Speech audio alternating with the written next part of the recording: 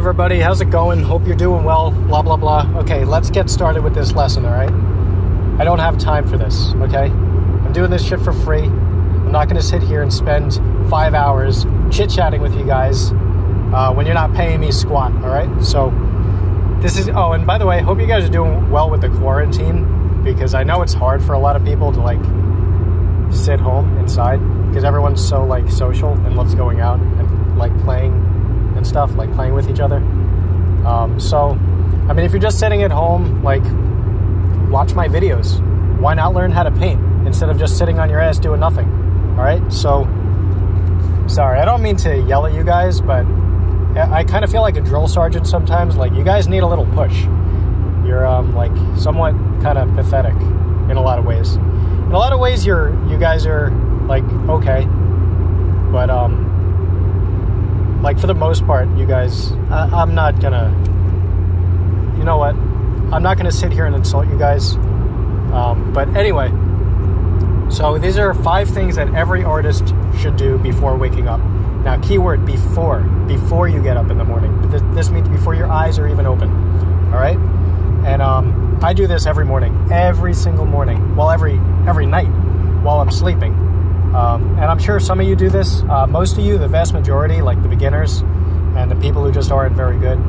I hear you, because you guys have been writing comments. Hey, great portraits, great lessons. You really helped me try not to suck so much. But what do I do like before I get up in the morning? Like, what do artists do before we even wake up? And I hear you. I'm going to answer your question right now. This is great info. I'm going to give you the tools. It's called the 5 tools that every artist should do before waking up, or something like that. So anyway, number 1 would be learn how to lucid dream. And if you don't know how to do this, then just forget watching the rest of the video. Just shut it off. Just get out of here. Go. I don't want to say go outside because of the quarantine thing, but, like, just don't even bother watching it. So how do you learn how to lucid dream? Go on YouTube. Do I really need to sit here and tell you guys? Go get a book. Go ask a friend, ask your mom, or whatever. Most people know how to do it, so if you don't, figure it out. Lesson number 2 would be practice painting in your dreams while you're lucid dreaming. So when you're lucid dreaming, you could extend a dream for basically as long as you want. So, like, one time I spent as long as 3 years in one dream just practicing painting nonstop. Just, you know, make a painting, crumple it up, throw it out. Another painting, crumple it up, throw it out. Over and over and over again, just practicing. And now a lot of you beginners don't even know what practice means. So a lot of you sitting here scratching your heads, oh, what's practice mean? So practice is when you do something over and over again repeatedly until you either get really good at it, or you curl up into a ball in fetal position and suck your thumb and just wait to die. And I was at that point. When I first started. I was trying to paint. I just wasn't doing well. Everyone was laughing at me. And my thumb right in my mouth. And I just curled up in a ball. I sat in my basement in the corner, in the cold, dark basement. And I just sucked my thumb in fetal position. And I was going to die. I was going to stay there until I died. But then I had, like, I guess a spiritual experience. And I heard a voice that said, learn how to lucid dream. Practice painting in your dreams. Okay? Do it. You're meant to do great things for this world. You're meant to be a teacher of art and painting. And just get up. Stop this shit. And so I listened. I got right up. Went right to the computer. I Googled how to lucid dream, and that's basically where my journey started. So number 3 would be learn your colors in the dreams, because learning all the colors in the world, like in real life, it takes too long. It'll take 3 lifetimes to even get started. So what I do personally, this is like artist to artist advice. Create different towns in your dream that are different colors. So, like, last night I created Red Town, and everything's red. So, like, the trees, the sun, the clouds, the people, the houses, everything's red. If something's blue, turn it red. Just turn it red. Don't even think about it. And once you're done with Red Town, you can move on to another town. Make a yellow town, a blue town, green town, whatever. every single color you need to make a separate town for. And every time you lose a dream, you could go back to these towns. You don't have to recreate them every time, guys. All right? Are you starting to get it now? Are you starting to get it?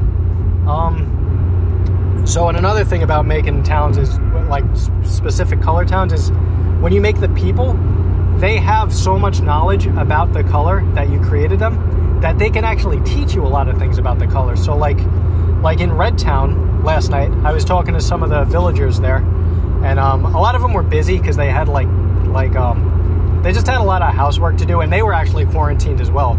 Because believe it or not, like, there's also a coronavirus thing going on in my dreams. And so a lot of them, like, wouldn't let me in. They were wearing masks and stuff. But I could get a few people to talk to me. And they'll teach me about, all the different types of red, the different shades, what colors you mix to make red. They're masters. They just know everything. So, let's see. Number 4 would be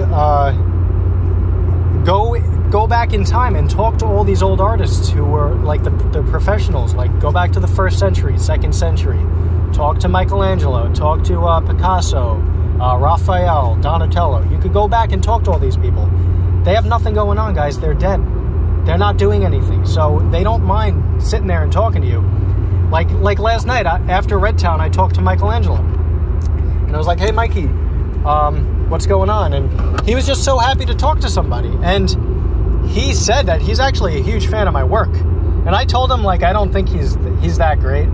But he couldn't help but admit that I'm one of the best. And once he started saying that, I just, like, rolled my eyes. I'm like, oh, okay, here we go. Because to be honest, guys, like, all day, every day, I get people coming up to me and just saying, like, oh, you're the best artist I've ever seen.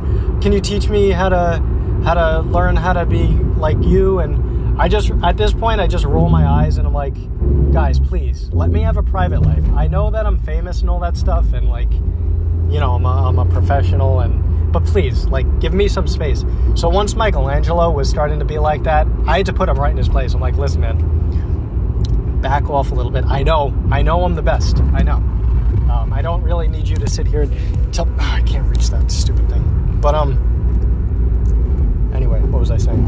Yeah. So, God damn it. That's why I wanted to get the thing. Get out of here. So anyway, what was I saying?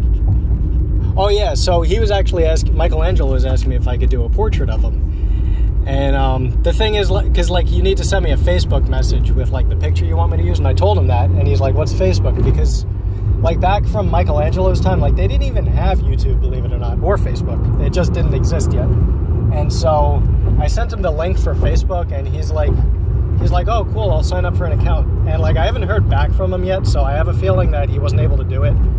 Probably, in my dream tonight, I'll probably go back and help him out, and I'll, like, kind of show him how to sign up and, like, show him how to take a selfie and send me a picture and all that stuff. So probably within the next week, I would say I'll put up a portrait of Michelangelo, just because he's, like, begging me for it. And now number 5, the last lesson, is just get enough sleep, guys. Get your good 7 to 8 hours. Make sure you eat well, and that's basically it, guys. So yeah, have a good one. All right, be safe. Okay. All right, bye.